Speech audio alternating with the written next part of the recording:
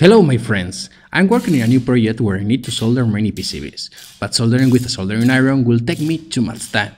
So I built my own hot plate for SMD Soldering. I have based my design in other available designs online, but I went a step further to make the ultimate do-it-yourself hot plate.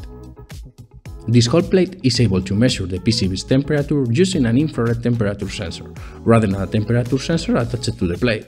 It is able to follow any soldering temperature profiles stored on a SD card, and thanks to a ESP32 microcontroller, we can also upload wirelessly any temperature curve we want to follow, as well as start the cycle wirelessly. So let's build and test the ultimate do-it-yourself hot plate. For this project we will need an old flat iron, one of 1500 watts will be more than enough, a ESP32 based microcontroller, a solid-state relay, able to be triggered by the 3 volts of the microcontroller and supporting the max power of the iron, an infrared temperature sensor, I selected the MLX90614, able to handle temperatures up to 300 Celsius degrees, a power regulator to power the DC circuit, basically the microcontroller from the AC power source, some panel mounting LEDs for state indication, a push button in case that we want to use the hot plate without the need of a PC, a SD holder to storage our reflow curves, and an antenna, an easy way to attach the infrared sensor above our PCB, as well as move in any direction. Additionally, we will also need a box to safely mount our hot plate. In my case, I bought this cheap key holder that will make the job. First, I'm going to disassemble the iron. We will just need to remove some bolts to discard the components that are not necessary.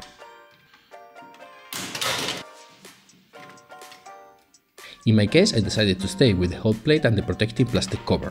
This cover will be useful to limit the exposure of the heating element. Additionally, I will use the cables to make some connections.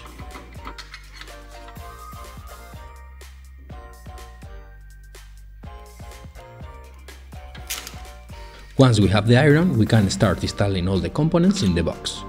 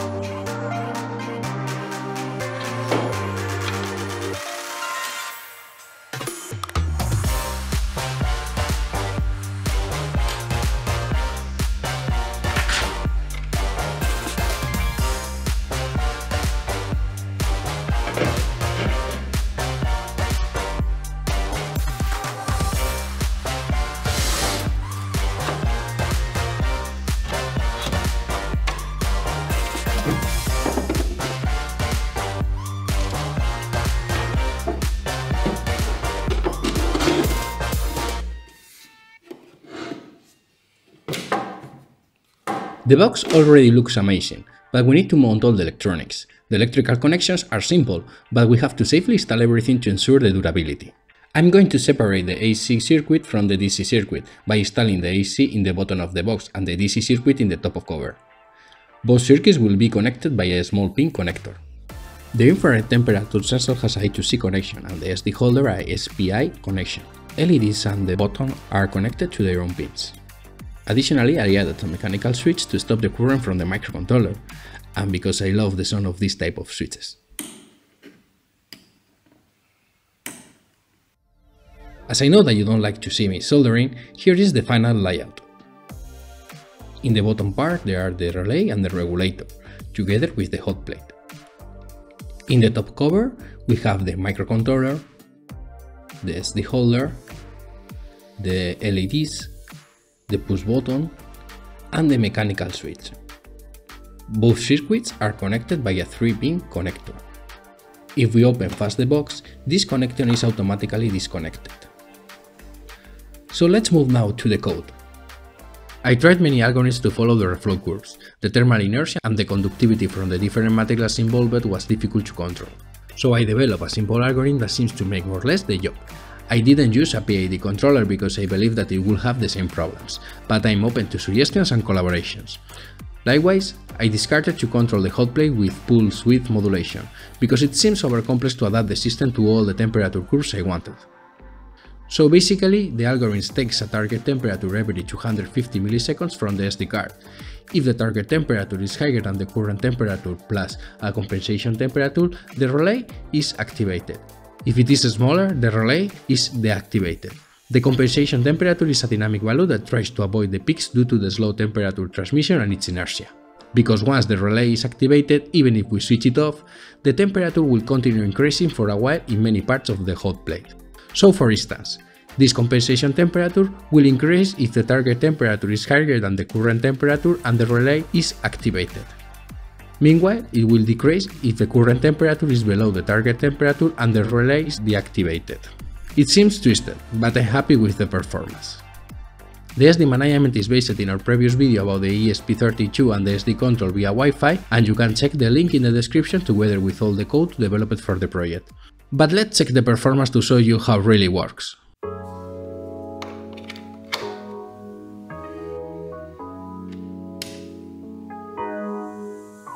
First, we are going to define a testing curve and upload it to the SD card. For this, we enter to the Wi-Fi connection generated by the hot plate and upload a TXT file with a list of target temperatures every 250 milliseconds. After, we can start the cycle wirelessly. Alternatively, we could also push the push button of the hot plate. As you can see, the hot plate fails to reproduce the fast change from one temperature step to the other, but this is the expected performance due to the temperature conductivity. Also, the compensation temperature changes over the cycle, trying to avoid values above the target temperature. Another important thing is that without an active cooling system, the temperature will go down very slowly, so this is a possible improvement. I have seen other designs online suggesting that they managed to decrease the temperature fast after the reflow curves, but sorry, without an active cooling that seems impossible. Let's try now a reflow curve with higher temperatures and without fast change.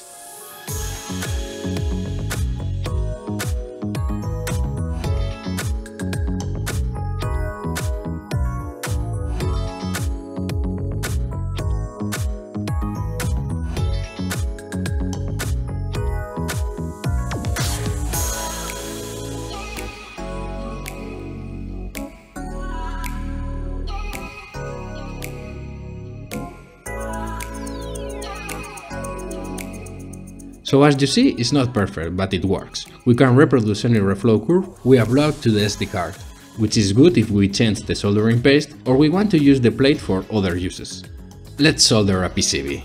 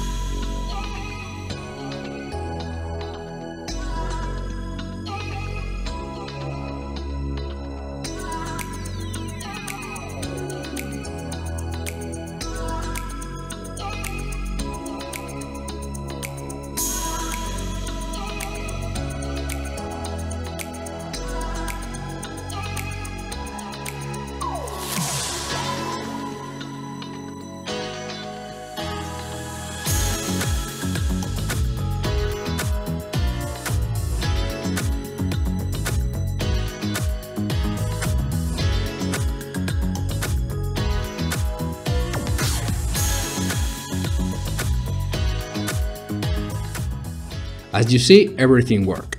I may increase the peak temperature to 230 degrees in my original curve. But overall, I'm very happy with the results.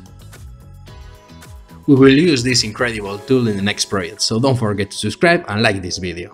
All the code, libraries, connection drawings and useful links are available in the description. See you in the next one!